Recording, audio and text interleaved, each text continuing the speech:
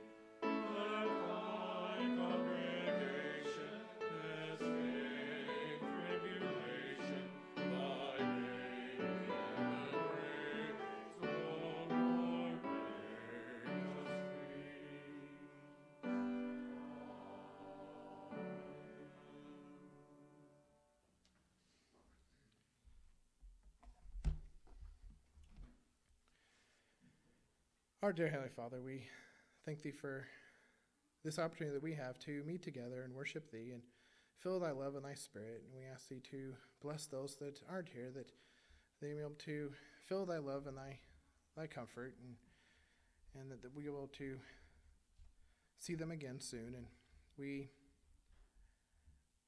again thank Thee for all that Thou hast given to us. And we say these things in the name of Thy Son, Jesus Christ. Amen.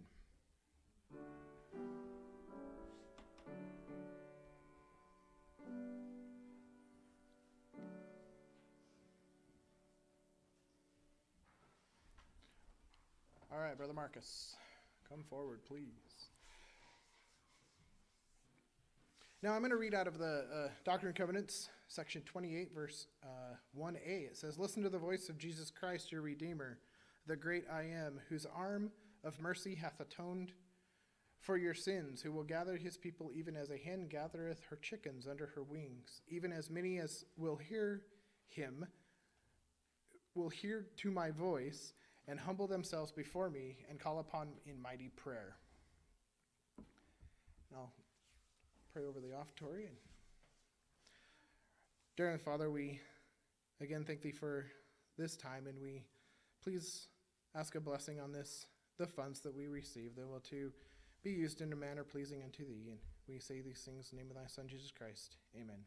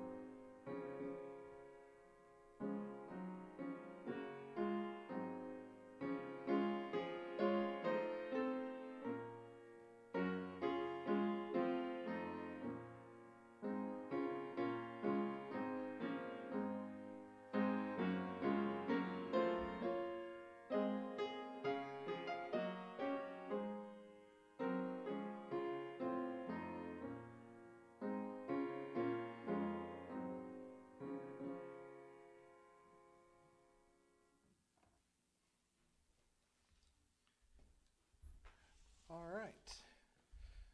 Well, we're going to do a little bit different today. So I hope you get your voices warmed up with that first hymn. We're going to do hymn sing, and Roland has prepared this, so I am going to turn this over to him, and we'll go from there. So.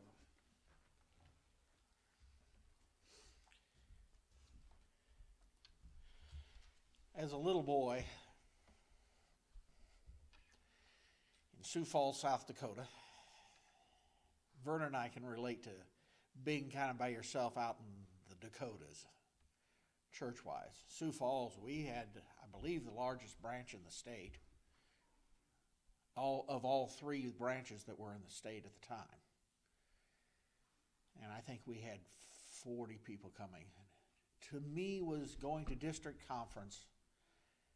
There would be hymn sing, and it was a wonderful time. And then we had a missionary program that was there in our branch, and I found out that you didn't have to just have a hymn sing only at district conference, and that was exciting.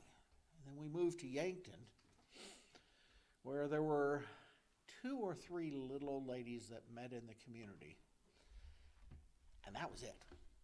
And of course, I was the youngest of 4 boys, so there was mom, dad, and us 4 boys. That brought in 6. And another family moved down from Sioux Falls to Yankton. That was the same size. So we had a total of about 15 people. And Dad was the only priesthood member. Until then, they hadn't had any priesthood members. And while he was there, he would preach 6 Sundays in a row. And 7th Sunday, Lee Abramson would come by, and we looked forward to when Lee Abramson was going to be there, because we'd heard Dad preparing his sermon every day for the week leading up to the sermon. And so by the time Lee came around, not only did we have somebody besides Dad, but it was also somebody we hadn't heard the sermon prep for the week ahead of time. But again, it was the hymn sings, the chance to come together.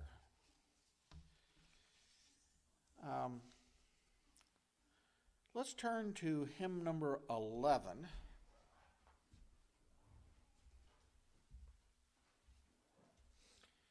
going to read a scripture. I'm going to use some scriptures intermittently with this. Actually, I think this is the one Marcus may have the... No, wait a minute. You've got one elsewhere. I've got Psalms. Make a joyful noise unto the Lord, all ye lands. Serve the Lord with gladness. Come before his presence with singing. Know ye that the Lord, he is God. It is he that hath made us, and not we ourselves. We are his people and the sheep of his pasture. Enter into his gates with thanksgiving, and into his courts with praise. Be thankful unto him, and bless his name. For the Lord is good, and his mercy is everlasting, and his truth endureth to all generations. Hymn number 11.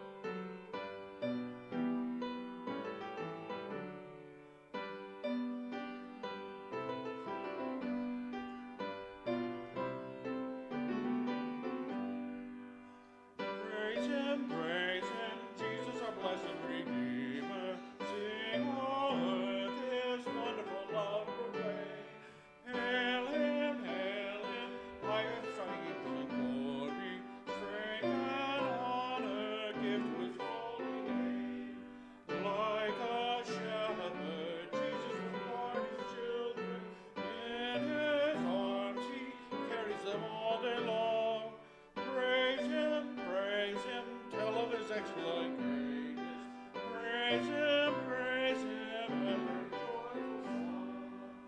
Praise Him, Jesus.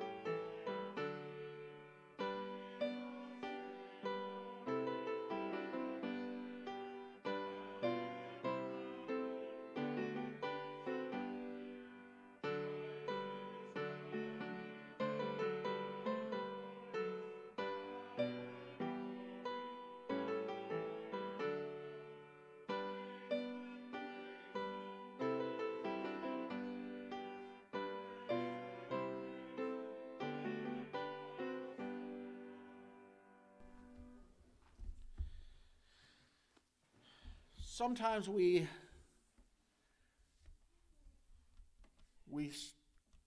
praise, sometimes we worship. And what's the difference between praise and worship?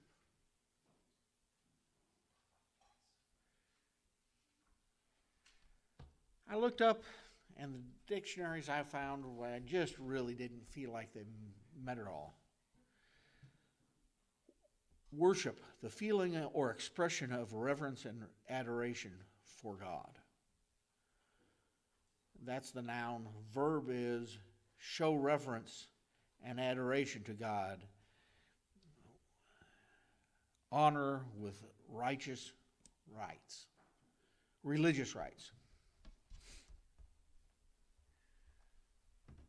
When we do the communion, we kneel. That's one form of worship and honor and praise. In the process of kneeling before our God,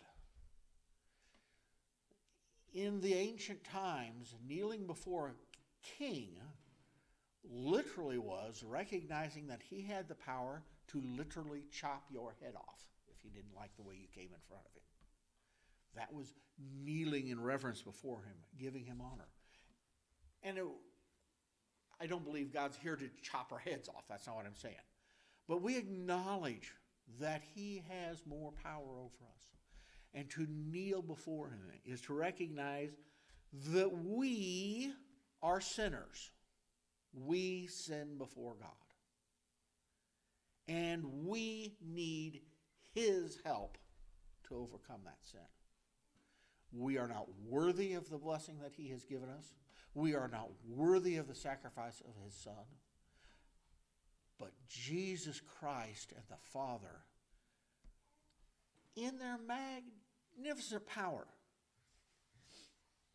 You've heard me talk a lot lately about a baby because, you know what? A baby is one of the most precious things in my life right now. That baby's precious. And the miracle that God could make that baby. We didn't do it in and of ourselves. God did it. And to think that we are worthy to be able to say, well, I'm good enough, I can just come into his presence. No. We are only worthy because he allows us to, and he provided a way to come back. Now, how are some other things we do to do praise? We bow, we acknowledge when we pray. And times we lift our hands in praise. And at times we sing. And as one of the hymns we're going to go to, we shout honors and glory to our God. because God is worthy in honor. And he's worthy to be praised for what he's done. He's worthy for us to give thanksgiving for what he has done.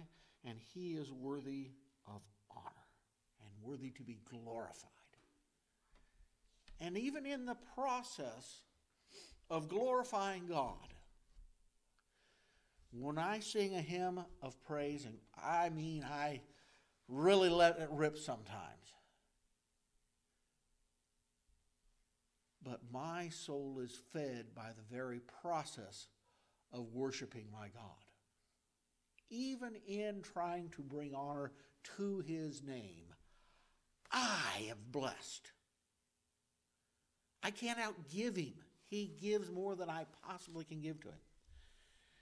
Shall we turn to hymn number 219?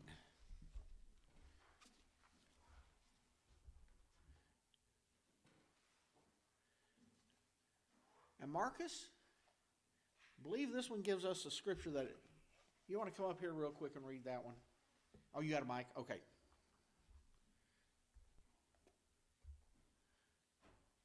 This is Hebrews 6, 1 through 3.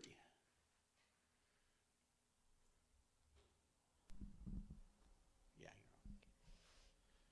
you're on. Therefore, not leaving the principles of the doctrine of Christ, let us go on unto perfection, not laying again the foundation of repentance from dead works and of faith toward God, of the doctrine of baptists, of laying on their hands, and of the resurrection of the dead, and of eternal judgment. And we will go on unto perfection if God permit. Number 219.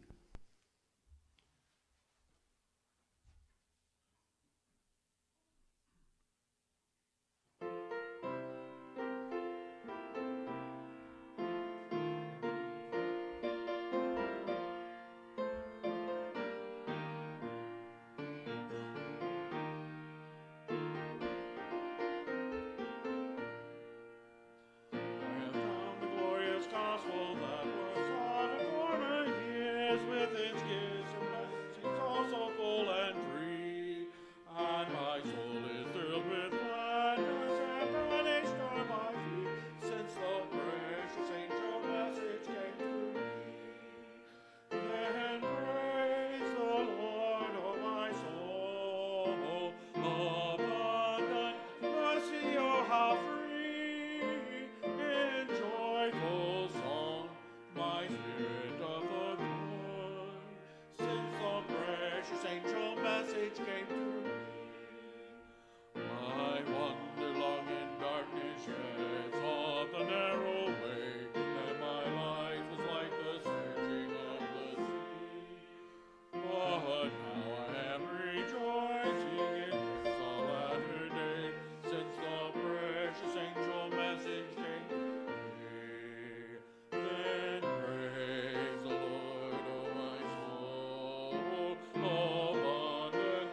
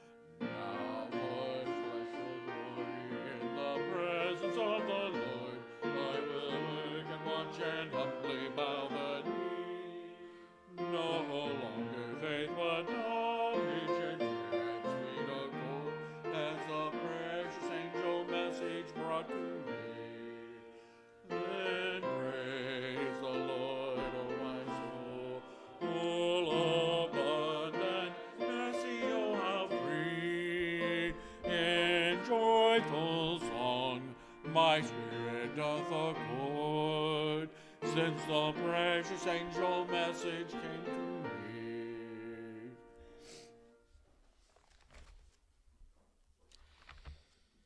Now, that had always been one of my personal favorites hymns. And then I went to kind of was in questioning, and I went to our first General Assembly.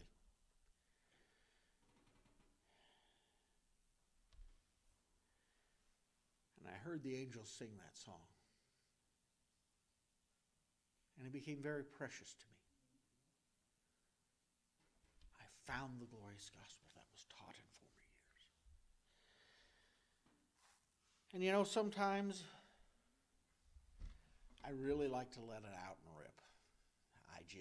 Some of these hymns, they have to be sung that way. But there's also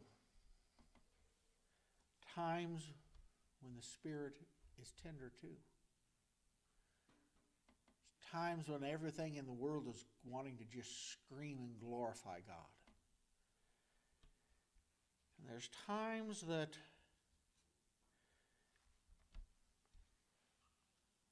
tenderness is the most important thing.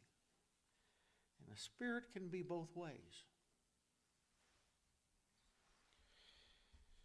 That the trial of your faith, being much more precious than that of gold, that perisheth, though it be tried with fire, might be found unto the praise and honor and glory to the appearing of Jesus Christ, whom having not seen ye love, in whom though now ye see him not, yet believe ye rejoice with joy unspeakable and full of glory. Receive the object of your faith, even the salvation of your souls.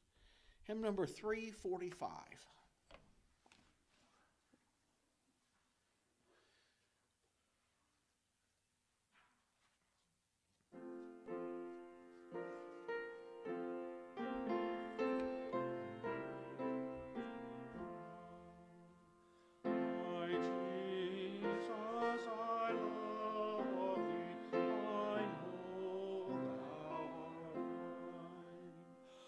For thee all the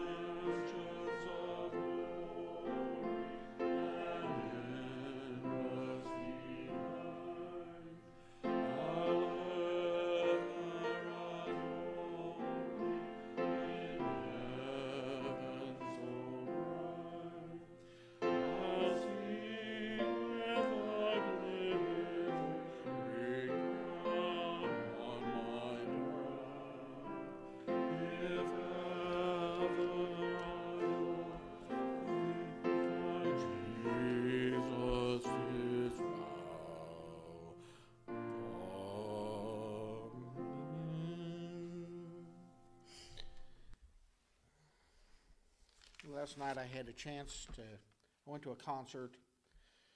I had a chance to talk with Carol Beam. I don't know if any of you know her.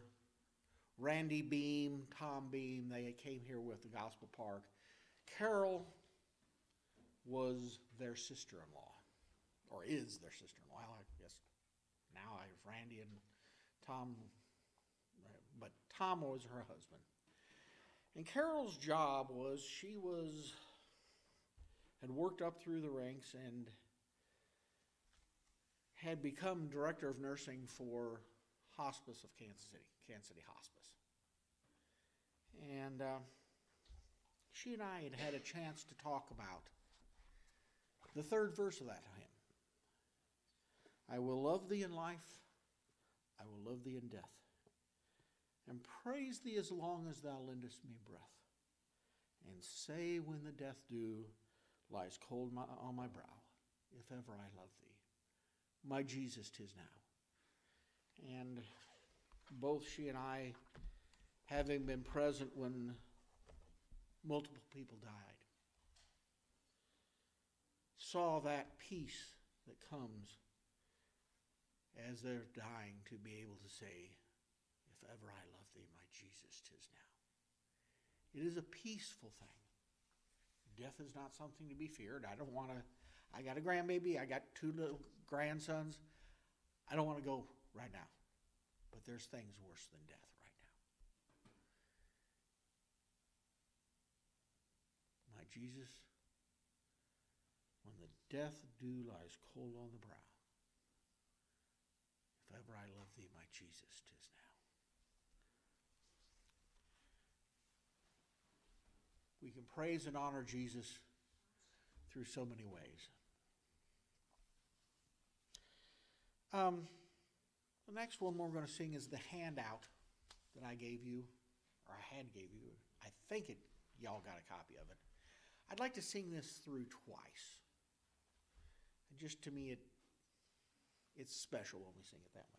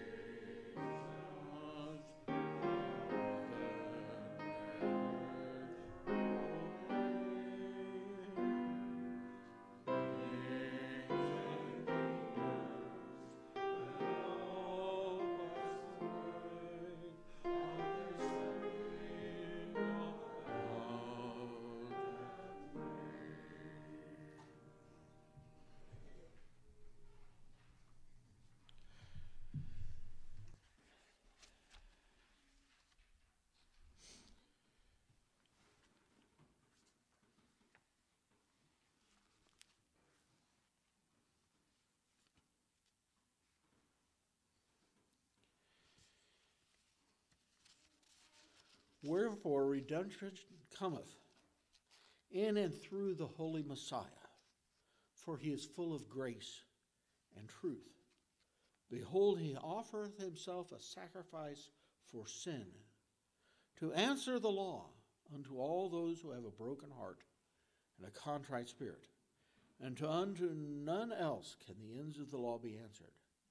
Wherefore, how great the importance to make these things known unto the inhabitants of the earth, that they may know that there is no flesh that can dwell in the presence of God, save it be through the merits and mercy and grace of the Holy Messiah, who layeth down his life according to the flesh, and taketh it up again by the power of the Spirit, that he may bring to pass the resurrection of the dead, being the first that should rise. Wherefore he is the first fruits unto God, inasmuch as he shall make intercession for all the children of men.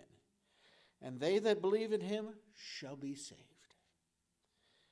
And because of the intercession for all men come unto God.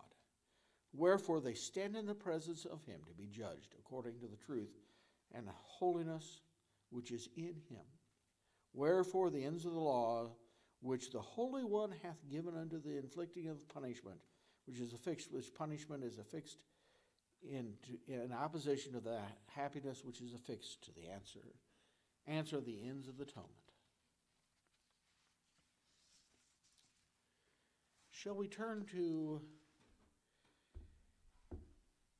hymn number hymn number 18. And I want us to think about the spirit that was with us when we sang that last hymn. And I want us to start with that tenderness for the first two verses. And then, yes, this is also a hymn of strong praise, but it's also a hymn of tender praise. Shall we start tender? From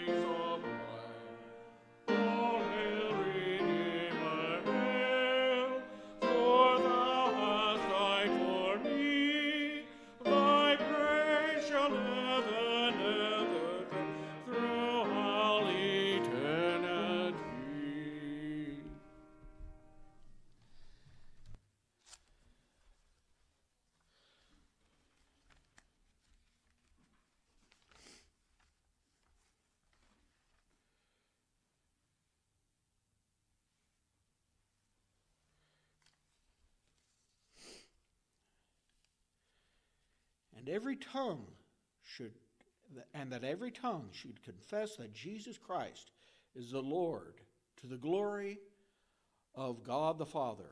Wherefore,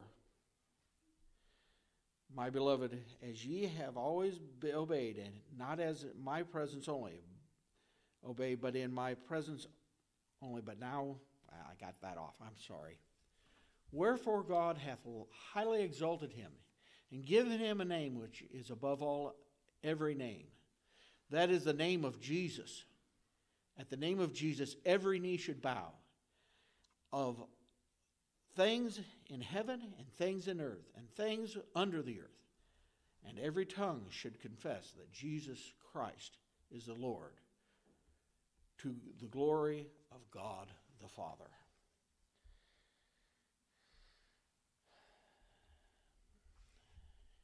From the book of Alma.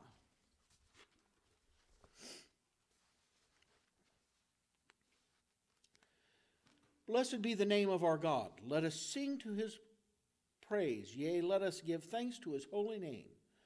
For he doth work righteousness forever. Shall we turn to hymn number 20?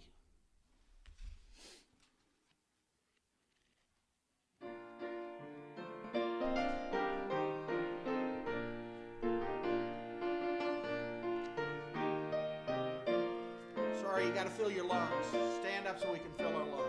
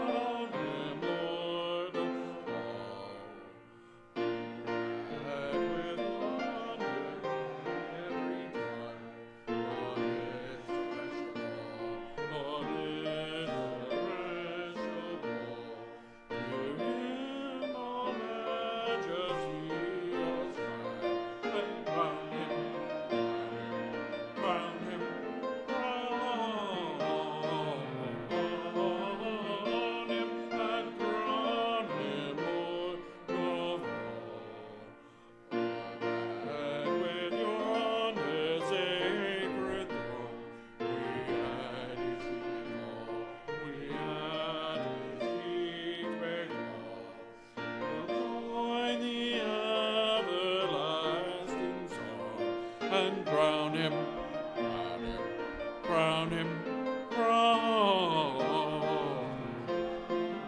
crown him and crown him Lord of all. Go ahead and stay up. Getting feedback now. We have one last hymn, and I think we're going to close with this one. And I don't know, you've got benediction arranged? Okay. And it's one I think we all want to stand for. Hymn number 221. And I want to talk just briefly about one of the things I did while I was incarcerated. I took the time to go through and diagram the grammatical writings of the hymns, some of them. And if we look at this, it says, we'll sing and we'll shout with the armies of heaven. But if you grammatically go back, and what that says is, we're just describing what we're going to do.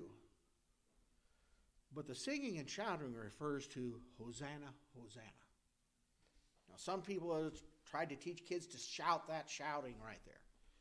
Actually, what it says, we'll sing and we'll shout, and what we're going to sing and shout is, Hosanna, Hosanna, to God and the Lamb, and let glory to them in the highest be given, henceforth and forever. Amen and amen.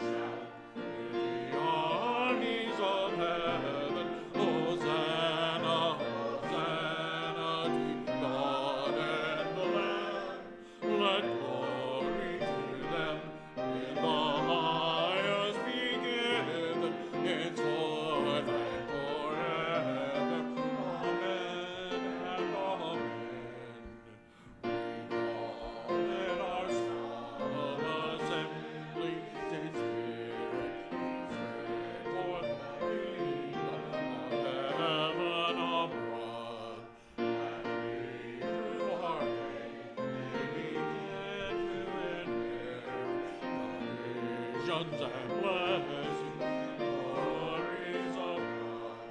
We'll sing and we'll shout with the armies of heaven. Hosanna, Hosanna, to God and the Lamb. Let glory to them in the highest be given, henceforth and forever. Amen and amen.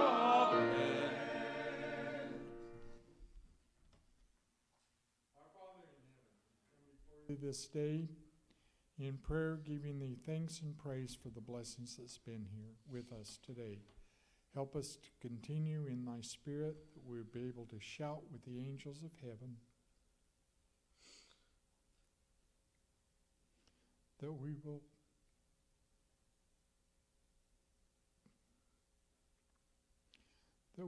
give you the honor and the glory forever and forever. Please be with us as we depart this building, that we'll be able to travel home in peace and safety. We're thankful again, Father, for everything that thou hast given to us. And we say these things in Jesus' holy name. Amen.